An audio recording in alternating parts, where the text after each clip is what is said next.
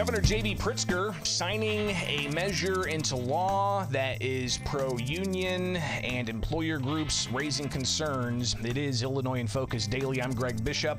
The governor had two events yesterday, one dealing with a worker free speech issue that is pro-union. But again, business groups pushing back on that, but also the governor taking time to highlight the use of sustainable aviation fuel for jets, passenger jets. United joining the governor at Chicago O'Hare to talk about that. But let's go ahead and get into this bill that was signed yesterday by the governor, and that is prohibiting captive audiences, is how they characterize it. Prohibiting captive audiences.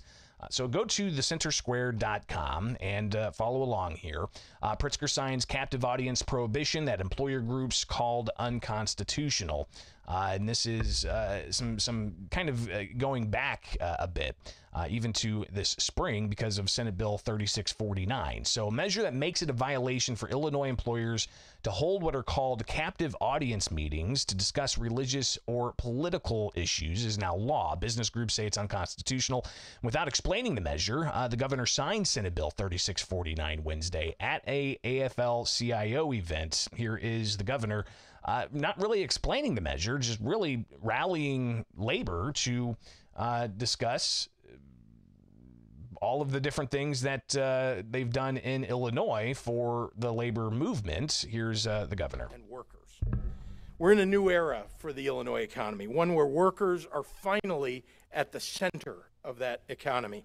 From the Pullman strikes to the Haymarket affair to today, it has been the working men and women of this state that have led the charge of progress, not just within the state of Illinois, but across the entire nation.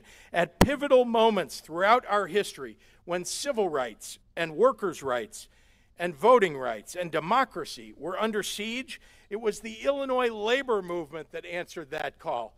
Illinois workers answered that call. Illinois unions answered that call. Now, today we take another step forward to protect workers in our state. And again, the governor did not necessarily go into any detail about what he was signing there, just doing it at the AFL-CIO event in Chicago. But going back to earlier this year when they first were discussing this measure in a Senate committee, you had Tim Dre with the AFL-CIO explain in general terms what this measure ultimately does. Senate Bill 3649 will allow workers to opt out of non-work related meetings called by the employer to discuss political or religious matters. The reasoning behind this proposal is simple. Workers go to work to earn a paycheck and are employed to earn a profit for the employer, not to be indoctrinated by their employer's belief. Again, they go to work for a paycheck and to make a profit for the employer, period, not to be indoctrinated by anyone's religious or political beliefs. So what does this really come down to? It seems to boil down to that some employers want to hold meetings for their employees to understand what a union could do to the workplace, both maybe positive and negative. But the unions don't want to have employees forced to hear what they say is anti-union propaganda or anti-union rhetoric. So the law says that you can't mandate somebody attend a employer meeting that's going to talk about politics or religion. Now, there are some exemptions they pulled out of there. For instance, the General Assembly as an employer is not impacted by this. So, you know, they've got to deal with politics all the time. And there's nonprofit groups that are exempt from this as well, except for 501c3s, I believe. But regardless, you've got the business groups earlier this month in March talking to a Senate committee about the problems here. The National Federation of Independent Businesses, Noah Finley, says that this is a constitutional violation. We are not here to debate whether unionization is good or bad. That is for the workers to decide. But to make the decision, they need access to the full range of information, something this legislation would hamper.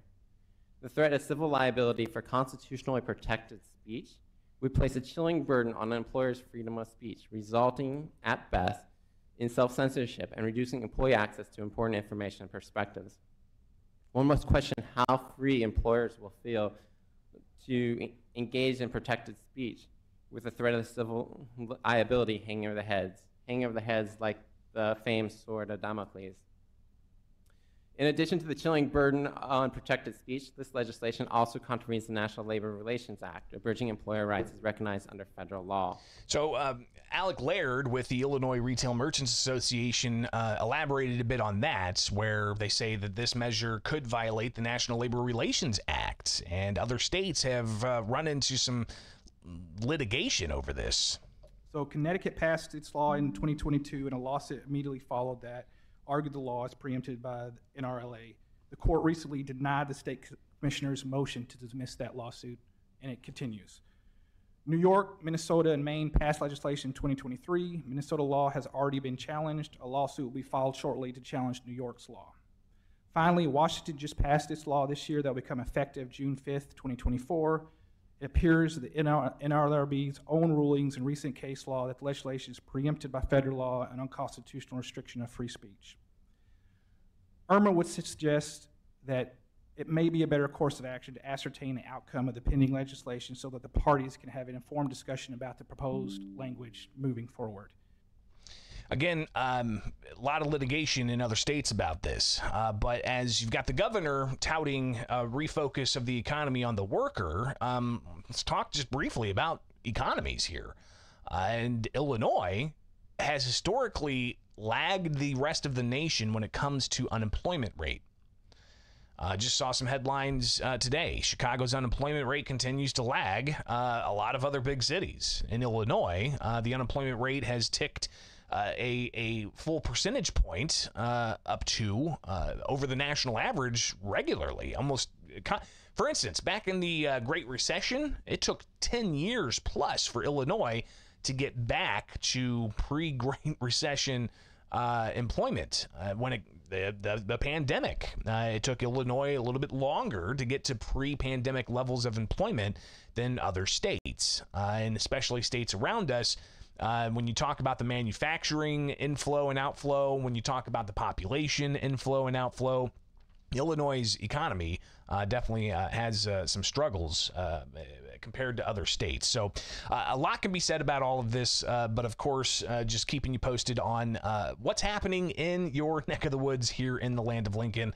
It is Illinois in Focus Daily. Greatly appreciate you guys being here each and every weekday morning. It really is an honor to bring you this type of information from all perspectives and just putting it out there on the table so that you can digest it and make up your own mind. Be sure to go to thecentersquare.com, get the latest headlines from what's happening in Washington, D.C. to Washington State and right here in the land of Lincoln.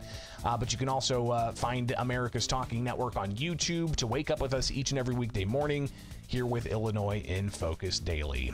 Have yourselves a great day. Happy Thursday. Tomorrow's Friday. We'll see you then. So